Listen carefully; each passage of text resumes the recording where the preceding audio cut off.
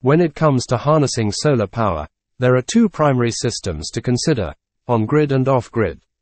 In this video, we'll explore the key differences between these systems and even introduce you to a hybrid option. On-grid solar systems are directly connected to the electricity grid and don't require a battery bank. Here's how they work. Solar panels generate direct current, electricity from sunlight. An inverter converts this DC current into AC, alternating current, which can power your home's electrical needs. If your solar panels produce more electricity than your home consumes, the excess is sent back to the grid through a two-way meter, often called a smart meter. This surplus electricity you send to the grid is credited to your account, effectively reducing your electricity bills. This process is known as net metering.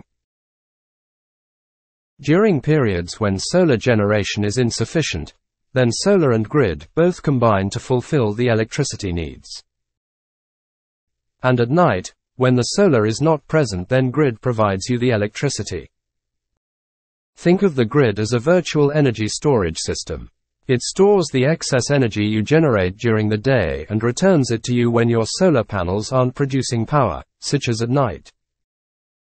Now, let's talk about off-grid systems, which operate independently of the grid. Off-grid systems rely on a battery bank to store excess electricity generated during the day.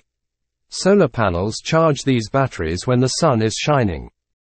At night, or when the sun isn't providing enough power, the stored energy in the batteries is used to meet your electricity needs. However, there are some drawbacks to off-grid systems. They require a higher initial investment due to the cost of batteries, which also have a limited lifespan.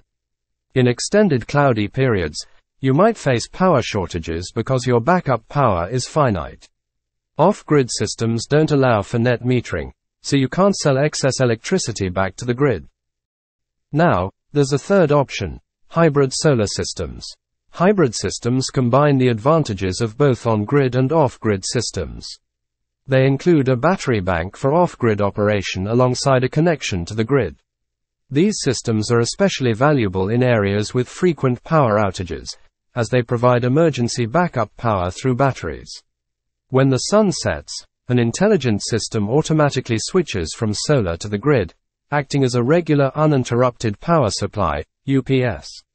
In summary, each solar system type has its pros and cons, as shown in the comparison table. Hybrid systems offer great flexibility and efficiency, but they come at a higher cost due to their complexity and battery expenses. We hope this video has given you a clear understanding of on-grid, off-grid, and hybrid solar systems. If you found this information helpful, then don't forget to subscribe, like, and share my channel. Thank you.